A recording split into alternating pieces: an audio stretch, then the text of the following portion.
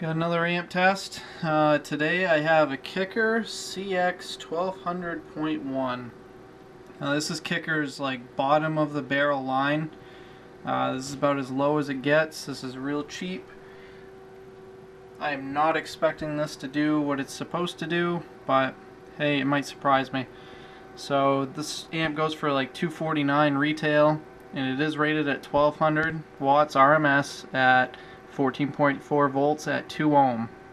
So I'm going to go ahead and put this through some tests. I'm going to do certified, uncertified, and dynamic, just like always, and we'll see what it does. I looked up the dyno. I'm going to go ahead and run the certified test. I have it tuned to just at the point of 1% distortion, so this should give us our certified power at 1 ohm.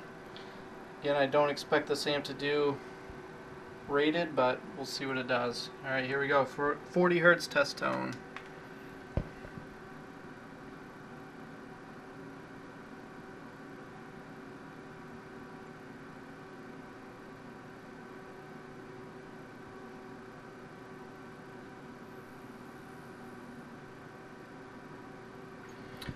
Holy shit, look at that. 1100 watts. Damn. That is a lot more than I thought it was going to do. And that was at 12.64 volt. So, given that, at 14.4 volts where this amp is rated, this amp will do 1200 watts or more, it looks like. That is really impressive, actually. I was not expecting that. Alright, let's go ahead and try an uncertified test. I'm going to go ahead and retune this with a 10 dB overlap, and that should bring us up to clipping. Alright, we're reset back at 2 ohm. I have the amp retuned. We're going to go ahead and do another test. This is going to be 4 ohms uncertified. 2 ohm uncertified. 40 hertz.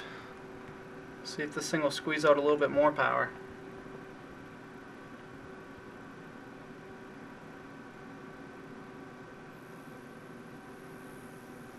Yeah, not much more. 56 watts more. So, not a ton more.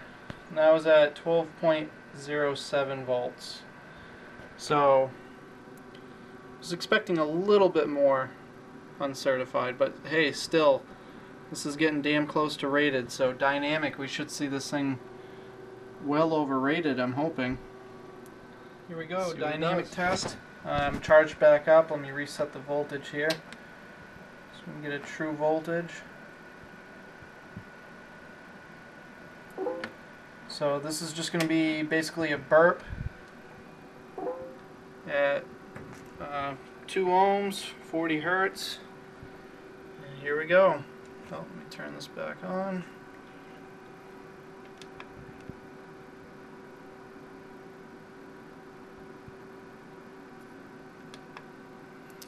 $11.84. Alright, not what I was expecting.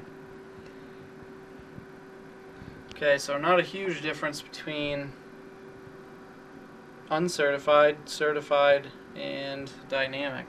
1184 at 13.51 volts. Huh. Alright, just for the hell of it, let's go ahead and run this thing a little bit lower than 2 ohm. Let's try 1.6 and maybe 1 ohm. Okay, so I'm going to go ahead and throw this on a 1.6 ohm test. Hopefully it'll do it and not go into protect.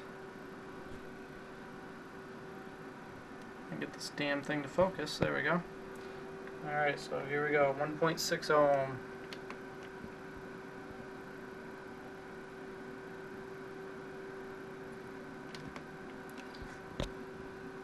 $14.18. It's pretty damn good. At 13.58 volts. Pretty happy with that. Just for the hell of it. Let's go ahead and do a 1 ohm test. See if it'll do 1 ohm.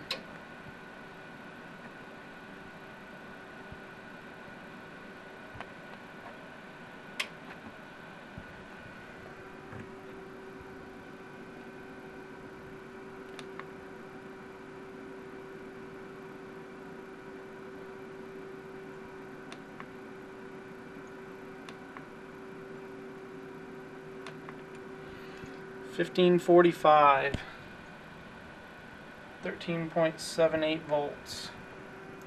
So it will do 1 ohm. It's pretty impressive out of this little amp. I don't know if you realize how small this is. I mean, there's my hand. This is a tiny, tiny amp. Very, very small. I was not expecting it to do anywhere near what it was rated at. So, pretty impressive. And again, this is their bottom line amp. $249 for 1200 watts. Pretty happy with that. Alright, so that's it. Make sure you like and subscribe, and I'll keep doing more tests.